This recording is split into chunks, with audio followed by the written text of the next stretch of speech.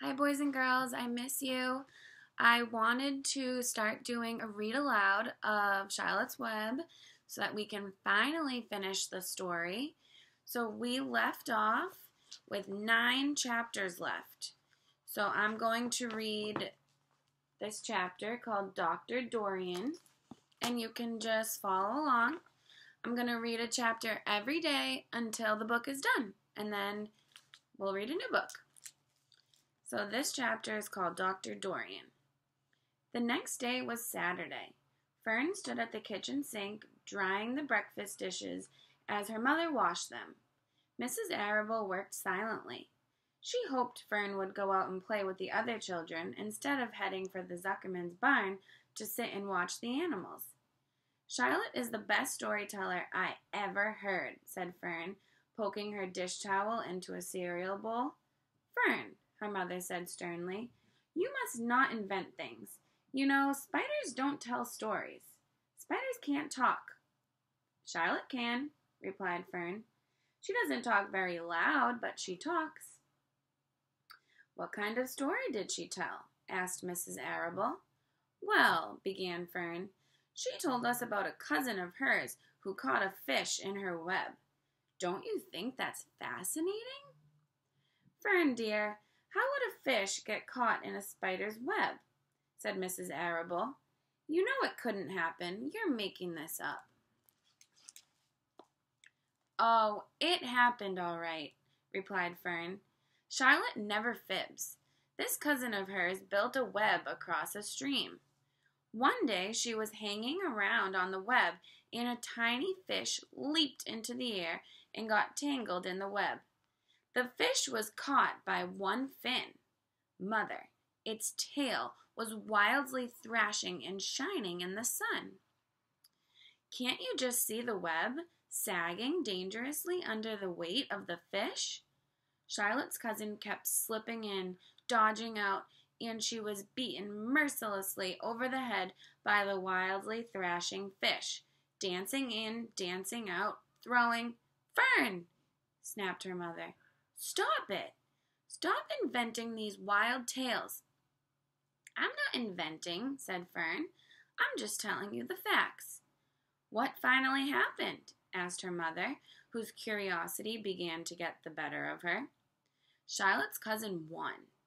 She wrapped the fish up, then she ate him when she got good and ready. Spiders have to eat, the same as us. Yes, I suppose they do, said Mrs. Arable, vaguely. Charlotte has another cousin who is a balloonist. She stands on her head, lets out a lot of line, and is carried aloft on the wind. Mother, wouldn't you simply love to do that? Yes, I would, come to think of it, replied Mrs. Arable. But, Fern, darling, I wish you would play outdoors today instead of going to Uncle Homer's barn. Find some of your playmates and do something nice outdoors. You're spending too much time in that barn. It isn't good for you to be alone so much. Alone? Said Fern. Alone? My best friends are in the barn cellar. It is a very sociable place, not at all lonely. Fern disappeared after a while, walking down the road toward Zuckerman's. Her mother dusted the sitting room. As she worked she kept thinking about Fern. It didn't seem natural for a little girl to be so interested in animals. Finally, Mrs. Arable made up her mind. She would pay a call on old Dr. Dorian and ask his advice. She got in the car and drove to his office in the village. Dr. Dorian had a thick beard. He was glad to see Mrs. Arable and gave her a comfortable chair. It's about Fern, she explained. Fern spends entirely too much time in the Zuckerman's barn. It doesn't seem normal. She sits on a milk stool in a corner of the barn cellar near the pig pen and watches animals hour after hour. She just sits and listens. Dr. Dorian leaned back and closed his eyes. How enchanting, he said. It must be real nice and quiet down there. Homer has some sheep, hasn't he? Yes, said Mrs. Arable.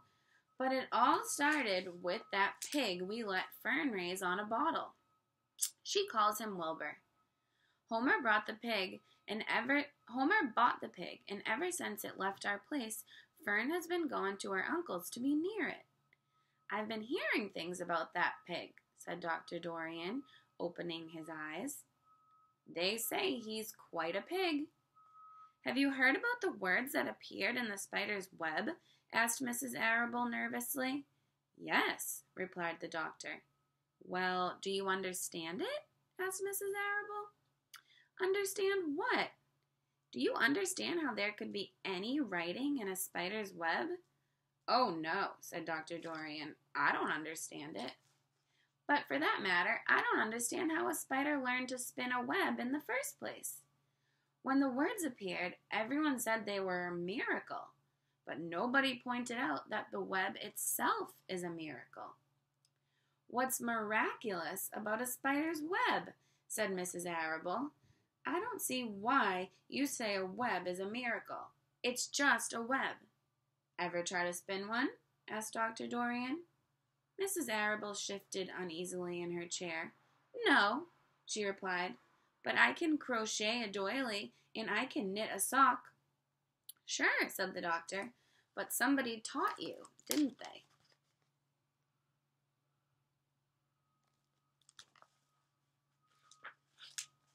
My mother taught me.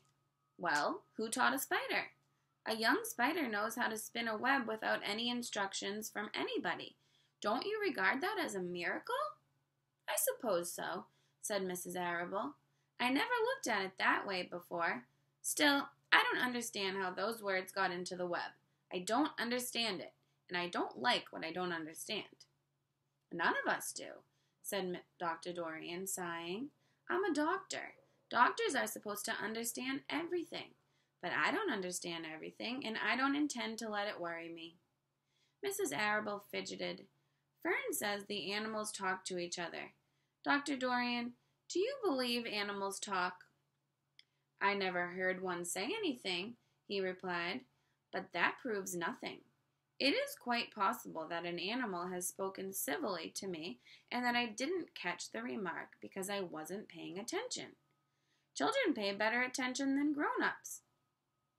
If Fern says that the animals in Zuckerman's barns talk, I'm quite ready to believe her.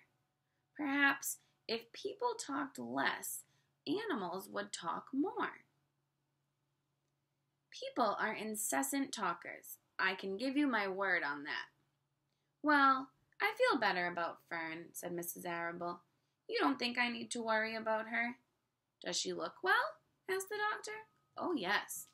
Appetite good? Oh, yes. She's always hungry. Sleep well at night? Oh, yes. Then don't worry, said the doctor. Do you think she'll ever start thinking about something besides pigs and sheep and geese and spiders? How old is Fern? She's 8.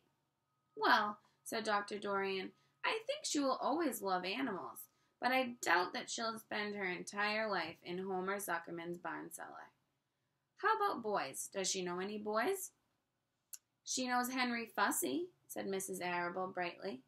Dr. Dorian closed his eyes again and went into deep thought. Henry Fussy, he mumbled. Remarkable. Well, I don't think you have anything to worry about. Let Fern associate with her friends in the barn if she wants to. I would say, offhand, that spiders and pigs were fully as interesting as Henry Fussy. Yet, I predict that the day will come when even Henry will drop some chance remarks that catches Fern's attention. It's amazing how children change from year to year. How's Avery? He asked, opening his eyes wide. Oh, Avery, chuckled Mrs. Arable. Avery is always fine. Of course he gets into poison ivy and gets stung by wasps and bees and brings frogs and snakes home and breaks everything he lays his hands on. He's fine. Good, said the doctor. Mrs. Arable said goodbye and thanked Dr. Dorian very much for his advice. She felt greatly relieved. So that is the end of that chapter. Tomorrow I will read The Crickets. I hope you enjoyed, and I can't wait to read it again tomorrow. Bye.